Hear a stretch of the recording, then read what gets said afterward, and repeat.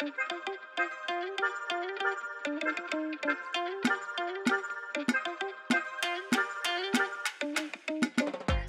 hello, Alex. Hello. So we are having a little talk together about our paths, our dancing paths for the series of podcasts from the ICMTA, right? Yeah, thanks for asking me. How brilliant to have a reason to have a good chat with you. Yes, it's been a while. Yeah. So people ask me a lot, how did you found the dance, or did the dance found you? And I think it's just nice to start with that, have a little history of your path. Little history, yeah, way back, isn't it, for both of us? Yeah.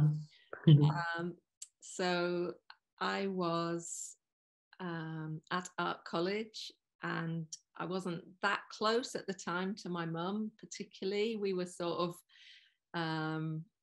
she was doing her things that I was a bit dismissive of all these therapy things that she did and things like that. And I was off doing fine art, printmaking, and seeing bands and living in a city in Manchester in the UK. And then I was starting to research about sacred dance for my dissertation that I was writing, and I thought, wait a minute, doesn't my mum do something like this? So I kind of went and talked to my mum, and she'd been dancing with Yakov and Susanna when they first started, because she'd met Susanna through Gestalt therapy. So at the time they were organising and teaching 5 rhythms long before they set up their own school. And so the first thing I did was a cycles weekend in London with Gabrielle, Roth and 120 people. Oh my God, that's like a good start.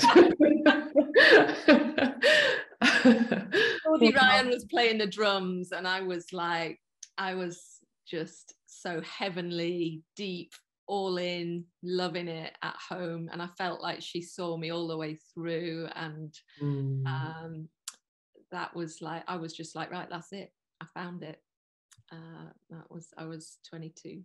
Wow, that's beautiful. And then? Then I did some, my life fell apart a bit, maybe leaving art college and wondering what it is to be an artist, but also, a bit of heartbreak and things. And I ended up moving back to Manchester. I did some workshops when I could with Susanna and Yakov. And when Gabrielle came back, I did mirrors. And I started teaching a dance class, which wasn't supposed to be 5 rhythms. My friend and I would teach it. And whenever she taught it, it would turn into a kind of metta bhavana kind of meditation, but slinky. And whenever I taught it would turn into 5 rhythms. So then I told Gabrielle what was happening. It wasn't in writing, but this was my practice. I was dancing all the time.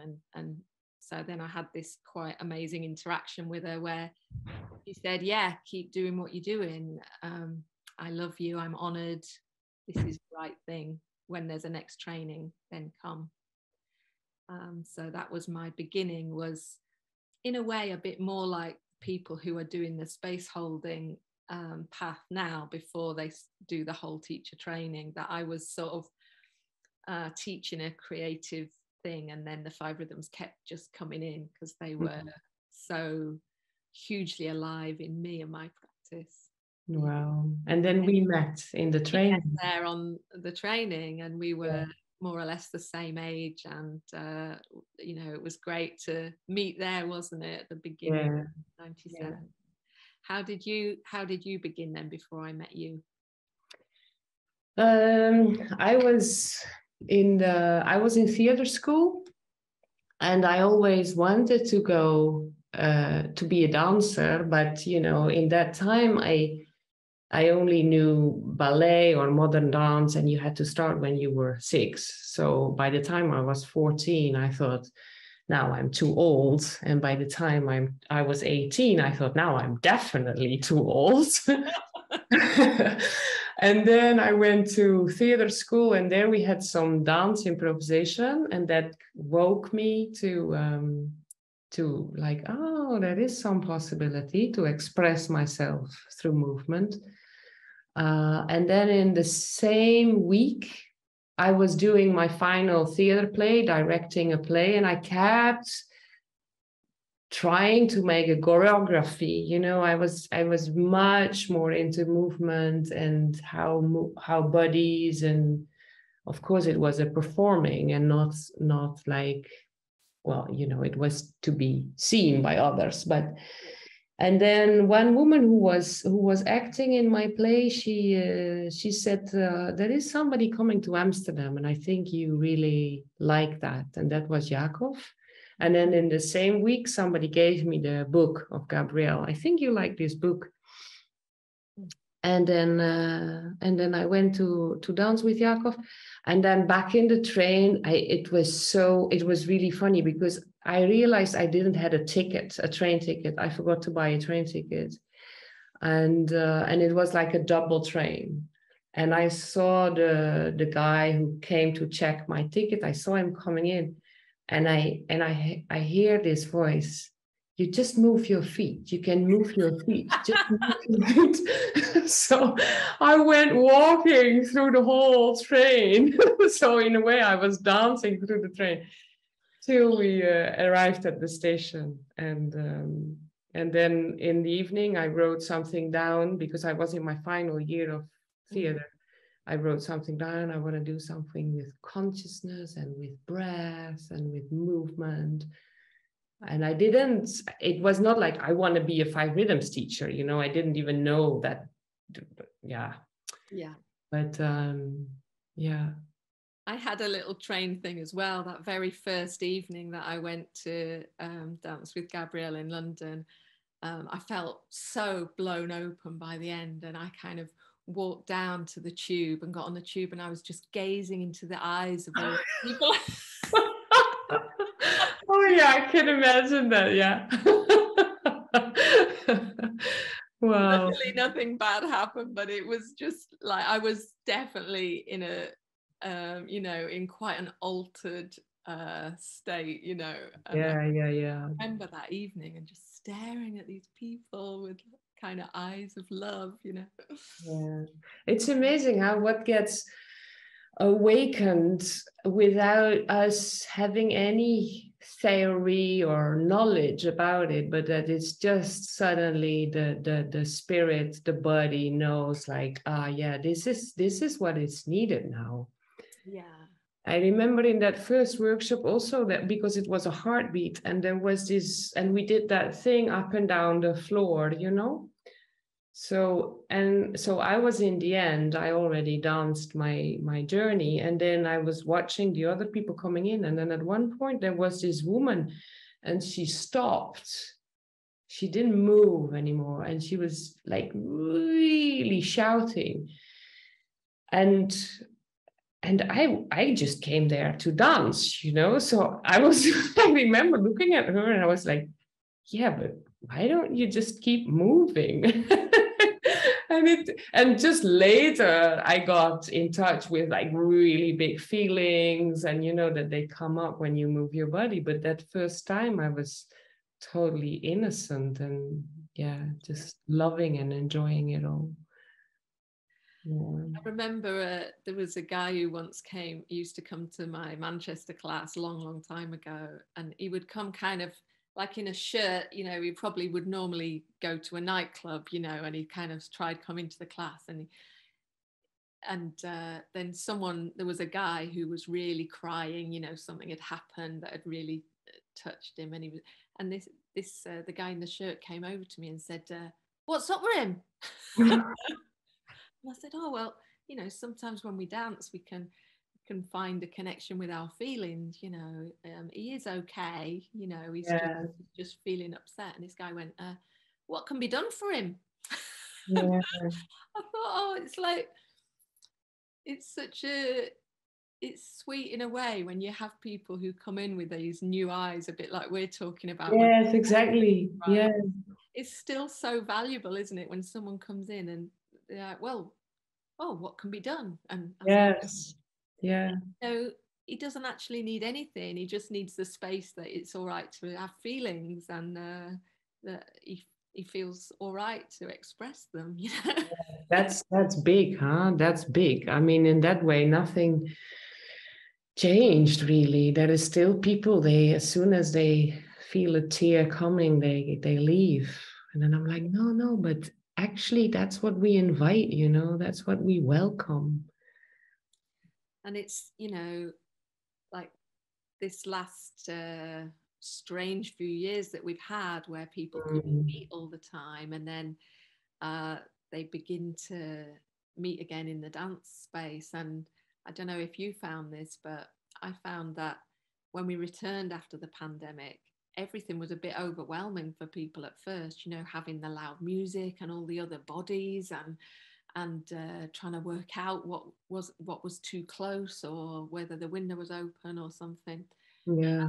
And then gradually you could sort of see people's nervous system kind of, Yes, you know, totally. starting to relax again, and just finding the simplest human needs being met by time in these rooms, you know, where you can, oh, you can be yourself, you can Yeah. witness by each other, you can find connection, you can express things. And what a strange situation for us all to have that kind of taken away or made so much more difficult, and then return Yeah. again, you know.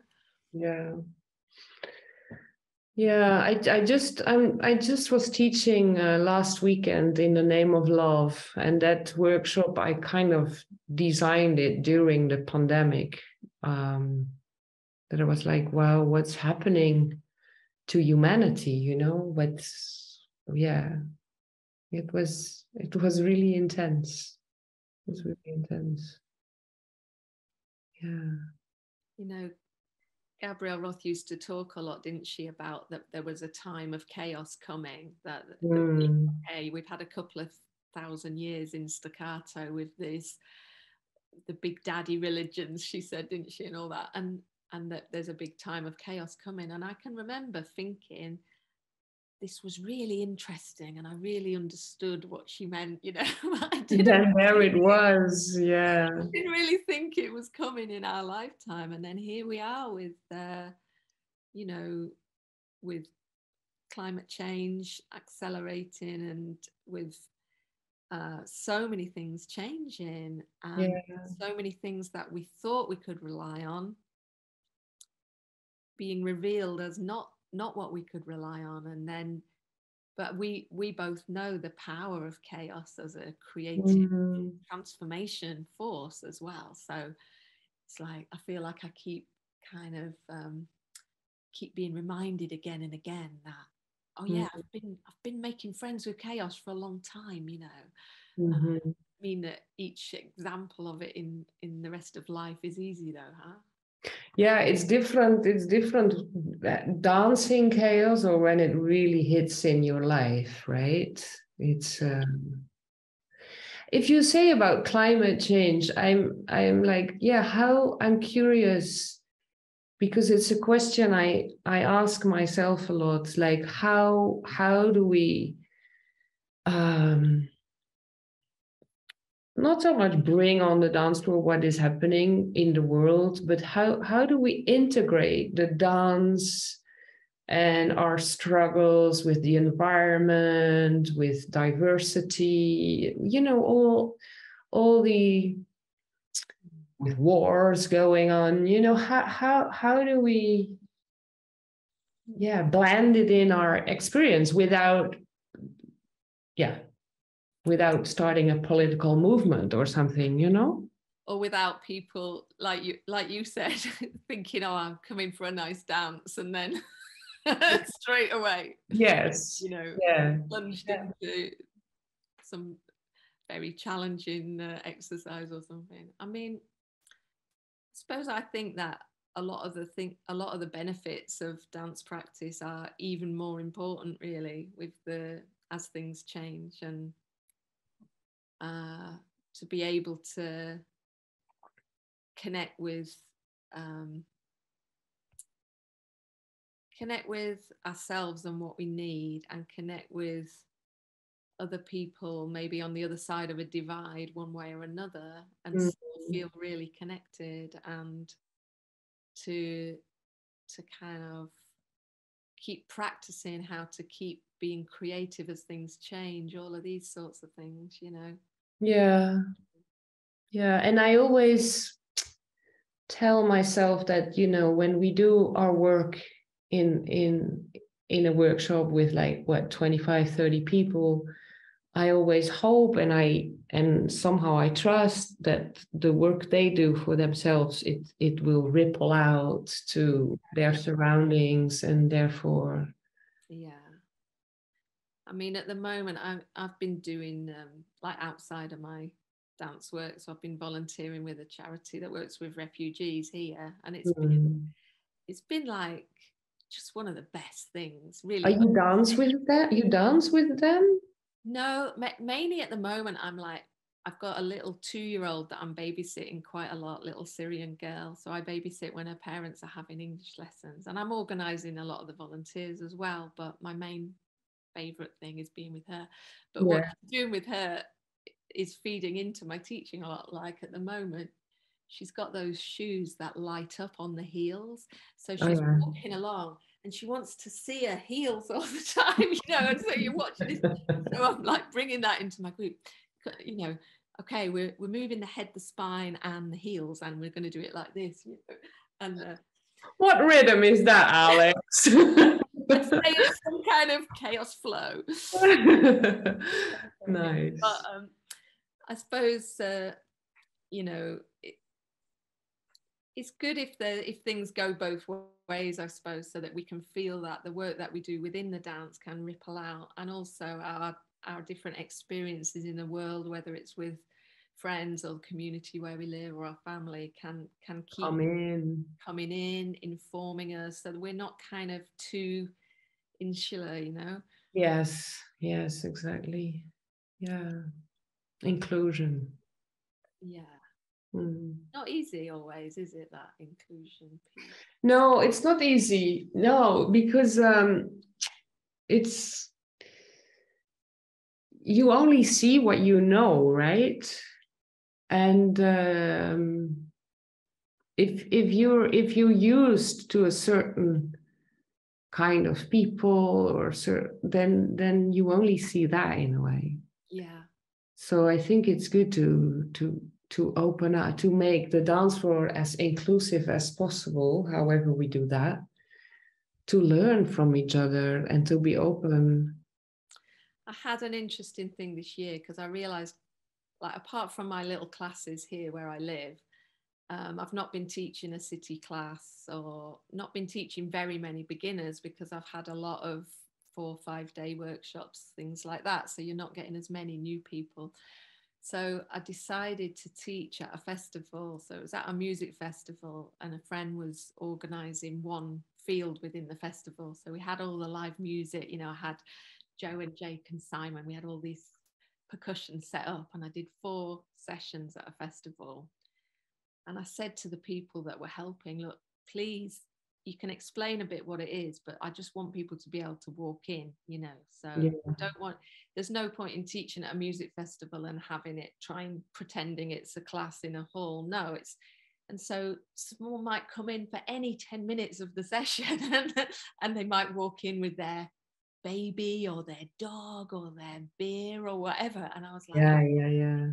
How can we serve this situation? Yes. And it was quite a thing, but really exciting, you know, to have that challenge and to have the benefit of meeting all those people who didn't know what they were walking into. They just perhaps heard the drums or saw a load of people in there, thought they'd see what it was. Yeah, beautiful. That reminds me, because I was just thinking while you were talking, it's like, we teach in so many different cultures, you know, because many of the teachers, they travel quite a bit. And a few years ago, I was in Jordan, And I was going to teach there a workshop, but I also wanted to do something for the community. You know, I thought I'm not just gonna go there and have a workshop for the people who can pay it, but something for the community. So the woman who organized me, like Randa, she's actually she's a teacher now. Yeah. She organized some kind of workshop, a 2-hour class in I don't even know exactly, but there was a lot of women. It was only women coming in, but they all came in with I don't know how you say it in English. Help me. Hijab or some sort of headscarf. Yeah. Yes, and like long dresses, you know, and you know there was not a lot to be seen. So I was like, okay, how are we gonna do this? And then they were all in. I think there was about 20, a bit more maybe. And then somebody closed the door and they said, okay, we start. And then all the clothes went off. It was so touching. And there they were in their leggings and in their, it was so touching. And they were like talking all the way through, you know, and normally you would say like, no, we're not talking, but it was so, but I thought, no, I just let them. Yeah. And it was so touching to see how they melted and how they enjoyed. And yeah, it was really beautiful. Yeah. So, you know, we're so lucky when we get a chance to, you know, be invited into a different culture. Exactly. That's what I love so much about the traveling. Yeah. Me too. It's so different from feeling like a tourist who's just following, you know, some sort of very outsider experience, you know, and to get invited to places and to be there, you know, right in people's lives. It's so lovely. And really my international teaching started when you asked me to cover for you in Italy, and 10 years ago, and I'm very grateful for that moment because I did not know that I wanted that at all at that time. Yeah. And then after I'd had that experience, it really woke something up in me a lot. And I love traveling and teaching. I love being able to just put down the you know, some of the things of being a mum and everything, and just put that down for a few days and to go and really inhabit a lot of different parts of myself and have that, you know, that very fortunate thing of meeting so many different people and doing the work that I love. I mean, thanks, Willemijn. That's been that's really nice. Well, very welcome. Yeah, I try to plan my workshops a little bit more close to my home so I can go there by train. I mean, still Europe, but I'm really looking for ways to travel by train, because that is sometimes a little bit strange in our world, you know. That's when we trained, I mean, we flew over the whole world just to do a workshop and to receive trainings. Yeah, and then, but that doesn't, it was really funny because it was just before COVID that I wrote in my newsletter, like, I can't do this anymore, so I will teach more, you know. And then I didn't fly for 2 years. But yeah, so that's a little bit like, oh yeah, how am I gonna do that? But the train is okay. I love training. Yeah, trains are also okay. I love being in the sky though. You know, yeah. I really do love it when I'm sort of, so my teenager's still 14, nearly 15. So I'm sort of in that place of I still need to go away and come back. You know, I can't really go away and stay away for longer periods traveling between. So at the moment, I guess I'm still doing that quick go, quick come back sort of pattern quite a lot. And I'm hoping that in a few years it'll be really lovely to be able to maybe be away for 2 or 3 months and just travel in a certain area, teaching and sketching and being with people, and not need to always be coming back here when no one particularly might need me in the same way. Yeah. I'm curious because I noticed that we met when we started the 5 rhythms training, and over the years I also trained the more shamanic practice, systemic ritual, and then open floor. And recently I also became a trauma therapist. So I work also one-on-one with people. And I'm curious because I know you do the sketching, but of course we all kind of make a different blend of who we are and what we offer. So yeah, I like to go into that a little bit more. How does it? Because I know that the trauma therapy, for example, it's also about stock energy, but it has a whole different approach, and it's much less activation than the rhythms. It's way more quiet and listening and giving words, also naming what is going on. And that's interesting with the rhythms, right? It's like an experience, and that's it then. And then, yeah. Yeah, I mean, I've definitely done less kind of other trainings or seeking in some of the ways that you've done. So labyrinths are something that I've always been really drawn to, and I remember even on our first training going to the labyrinth in Grace Cathedral in San Francisco, and so sometimes I will include that in something that I'm doing, building a labyrinth and doing something with the group, and including that kind of contemplation thing. I've done some things like sand art with friends here, that's that kind of thing. I mean, I was a visual artist and I still am, really. And for a lot of years, especially when living in the woods, so really not having a lot of dry space or a lot of wall space or anything, I kind of really went into sketchbooks rather than working big.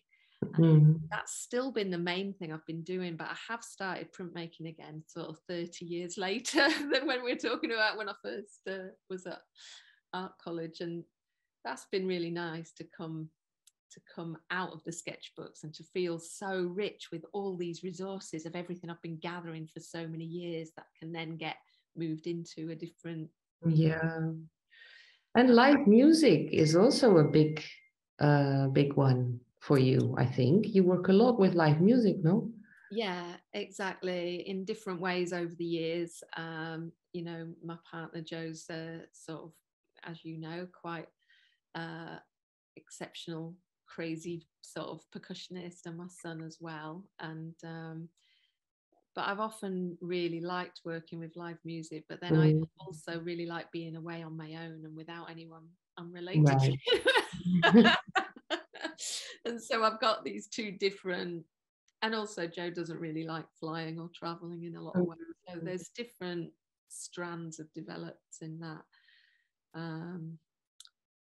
And, like, I suppose we're saying about different things in life. I mean, I've learned a certain amount of things around, say, approaches to trauma and things through this volunteering with refugees. Yes, I mean, we don't specifically need trainings, but I just know that my work is, I mean, I work a lot with the cycles of the seasons. Yeah. I work a lot with the elements, fire, earth, water, air. So there is a lot of other resources that are coming in my work so that I be able to, for the people there is a certain depth and a huge field of exploration I think that's what's so exciting though, isn't it? With it's like that, you know, with the map of the 5 rhythms that I work with, all these, you know, related maps that you're working with, as well as that one, there's a simplicity there, but they can open up to so much, you know. Yeah. And just even to find a slight renaming of something, or just a slightly different look at it. Last night I was including the flowing shadow in a class that I was doing, but I talked about it as laziness, which is a slightly different way of naming it. But it was funny, you know, I was saying, let's welcome our laziness, see if we can luxuriate in taking our time. Yeah. And it was really interesting to see how people, like somebody said, oh, I've been lazy with one other person before, felt like we've both been in our lazy selves, but I've never been in a lazy self with a whole group of people. Right. Yeah. And so I just feel like sometimes there's ways to kind of just open things up slightly differently, and there's loads of discoveries or healing or you know, something that can keep things alive, because so much of it is kind of, it's shared humanity, isn't it, really, that we keep touching on, you know. Yeah. Beautiful. Yeah, that we think, oh, it's not just me. Yes, exactly, again and again. Exactly. And do you feel like those, like the systemic ritual and things, is that mainly in certain workshops that you use that, or does that come through in all kinds of ways? Well, in certain workshops, I name it, that I make a combination. But of course, it changes my way of watching a group, of seeing, and also making it changes my way of making a connection with the field, including the invisible. So yeah. But in some workshops, I really name like 5 rhythms, and, you know, or open floor. And well, open floor, I don't combine so much, actually. Open floor is more in itself. But systemic ritual and the rhythms is beautiful. And then I combine it with the seasons. I have this ongoing group here, like every equinox, we have a workshop. And yeah, I really love it, because systemic ritual is more about holding a choreography, and then we pray, we sing, or I play some music. There is not a lot of movement, and you just let the energy flow the energy is able to flow in a different way, you know. If you're always used to stand like here with somebody here, or suddenly you go and look at each other instead of shoulder to shoulder. It's very simple. Yeah.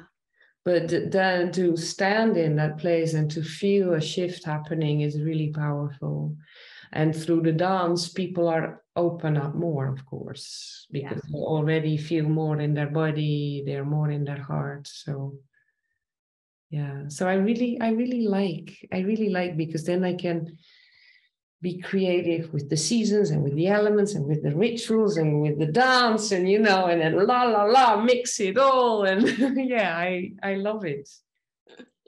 Yes. Beautiful. Yeah. And I was going to ask you, you know, I know I'm talking in the 5 rhythms map here, but is there certain rhythms that have become your favorite or less favorite over the years? Because I'm just curious, because we've been so involved for so long. Has it changed how you identify with different rhythms?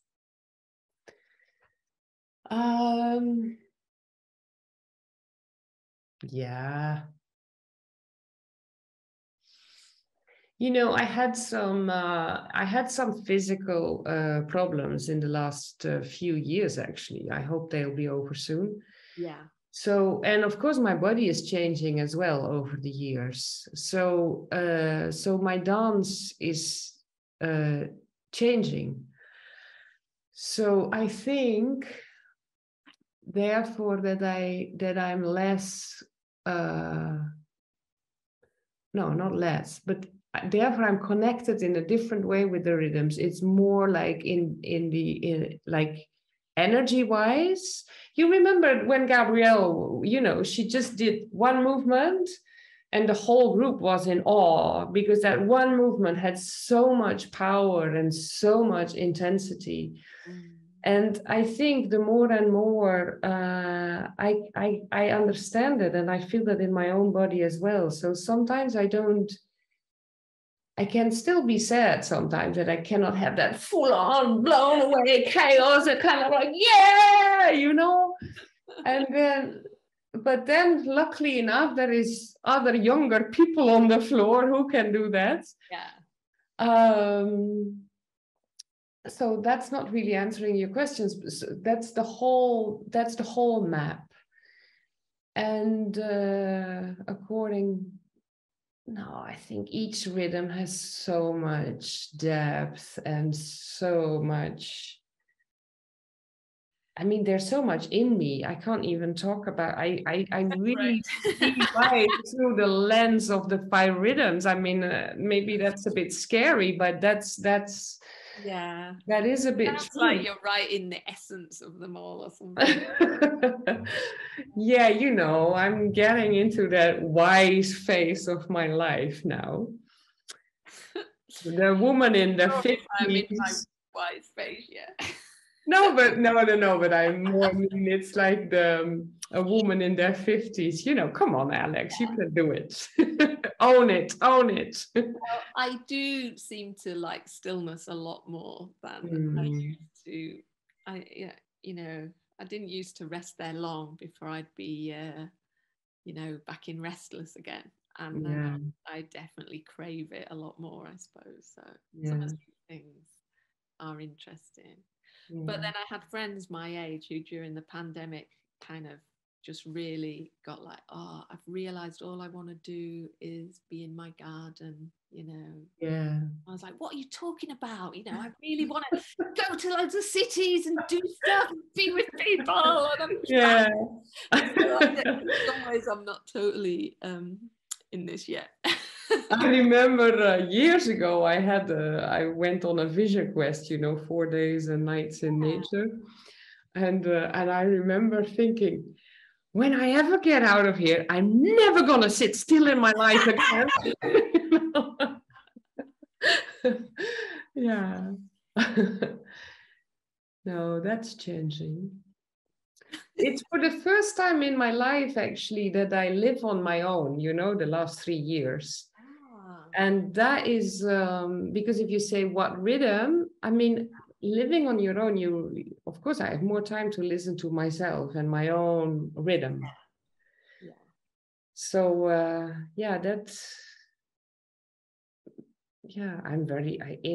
think I'm very like flowing, lyrical, still. Chaos is all over as well, but no, I know them all now. Staccato also. I know how to do it. I know how to get behind my laptop and get things done. Yeah. Make that phone call. Yeah. Oh, it's funny. Well, I don't know how we're doing for time. Feels like we've maybe been talking for a while, doesn't it? I don't know either. Can you not see it somewhere? Yeah, but I forgot when we began. It's 3:30. No, it's definitely 45 minutes. Definitely. Okay. Well, have we got anything we want to say as we finish then, I suppose? No, I hope that the people who listen enjoy as much as I did. It was really nice. Thank you. Yeah, such a lot of warmth and shared, shared experience, shared enjoyment. Absolutely lovely, and just love to everybody's dancing feet, and hope we still get out there and meet loads of new dancers, eh? Yes. Lots of love. Thank you, Alex. Bye bye. Bye.